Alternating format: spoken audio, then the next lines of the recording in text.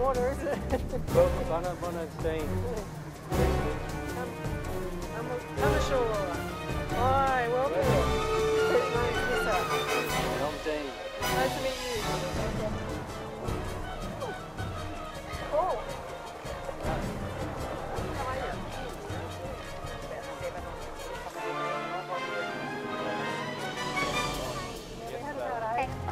They just arrived yesterday.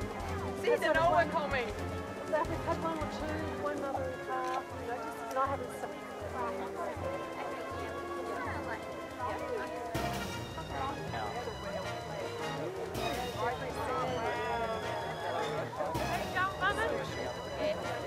Welcome.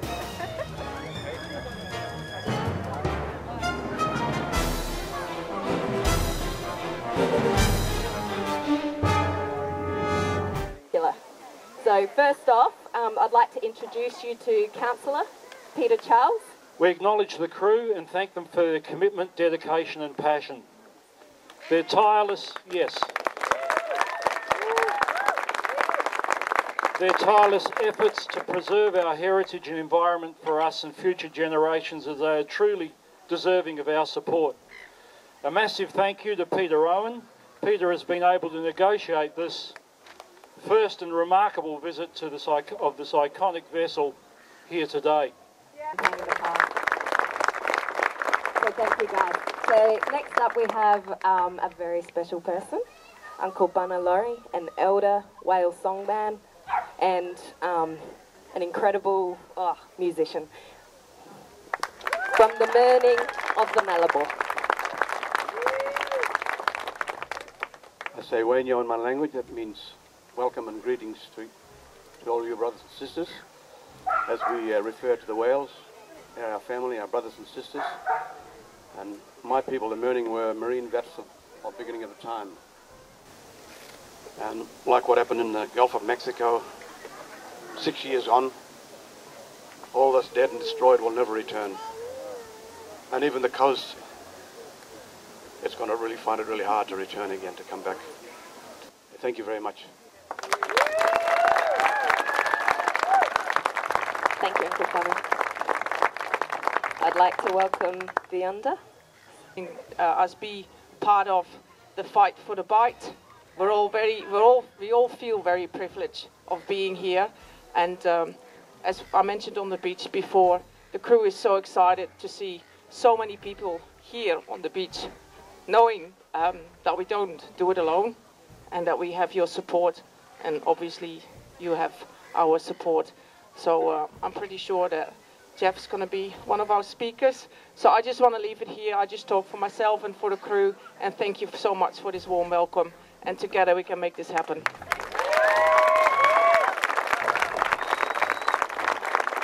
Thank you. Managing Director of Sea Shepherd and the brains behind Operation Jeedara. Thanks TJ, and thanks Wilderness and all the volunteers that made today happen.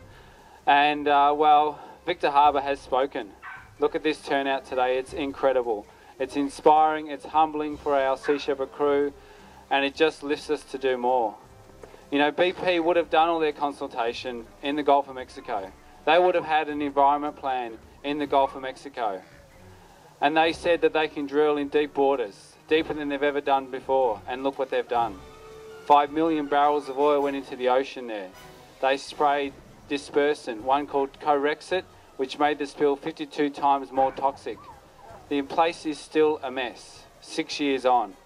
Have they learnt from that? No, they want to come into Australia's great Australian Bight and drill for oil, not in waters shallower than the Gulf, but far deeper, far remote, and much bigger and rougher seas, the roughest and biggest in the world. And we say no. We stand here today and we say no.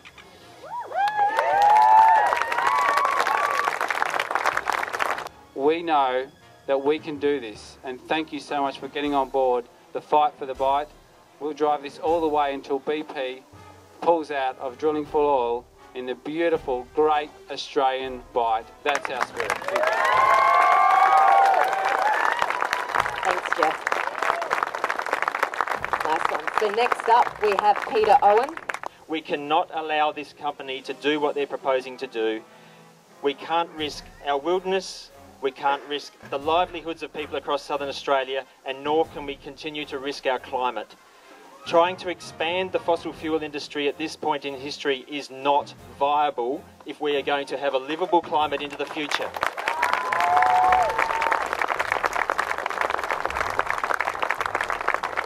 And that is a very strong message that we all need to take away from here. The expansion of the fossil fuel industry must stop. BP must not be given approval to do this, and the people of Australia need to say enough. Thank you for supporting us. Thanks, Pete. I'd now like to warmly welcome our newly elected Mayo MP, Rebecca Sharkey.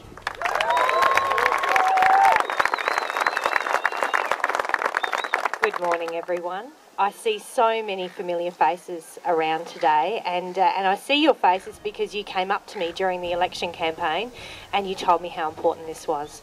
And on behalf of obviously myself and my Senate colleagues, we are so concerned about the risk to our Bight if this goes ahead. And Nick Xenophon, as many of you know, in the last Senate with former Senator Robert Sims, and I'd like to acknowledge Robert Sims. He's not here today, but together they put in a Senate inquiry, and that was to look at the risks of such a really what I consider an awful proposal happening in our environment.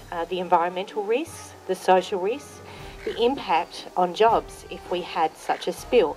And it's easy to say that BP have moved on and they have new practices. So what will we do? On behalf of my party, I can tell you that my Senate colleagues will, when we get back into the Parliament, we will reinstate that Senate inquiry. And more than that, I was talking with Nick on the drive down this morning as we were going in and out of reception. That's another thing I have to fix.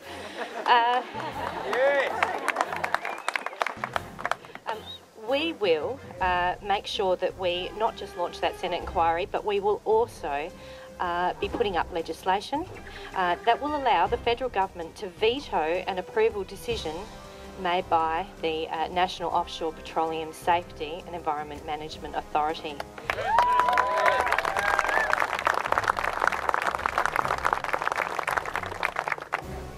And so I would just like to close. It's very hard when you finish after such good speakers, but I'd like to close and wish the Sea Shepherd, the Steve Irwin, the crew and all the passengers on board a very safe journey, and we look forward to your reporting back on all the beauty and that you've seen. So thank you for everything you're doing.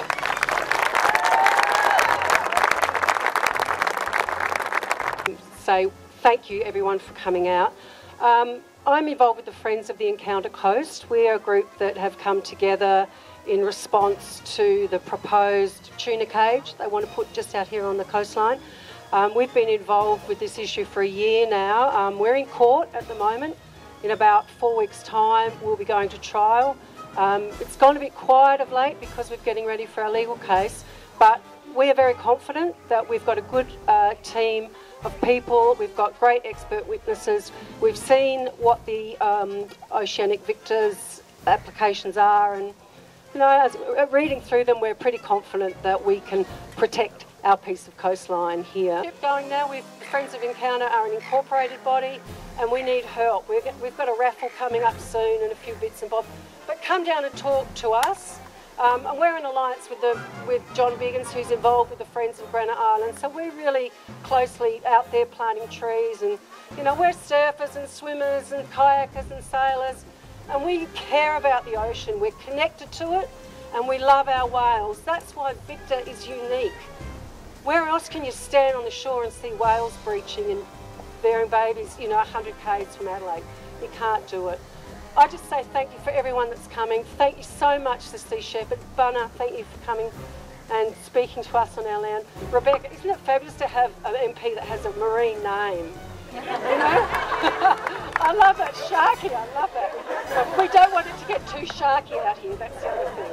But just a big thank you, and to Kate and Tammy Jo, brilliant job. And yeah, thanks everyone for coming. Enjoy your ocean.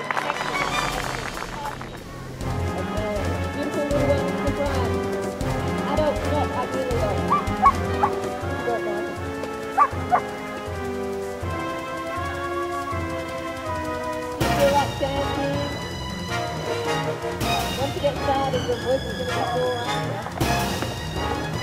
Alright,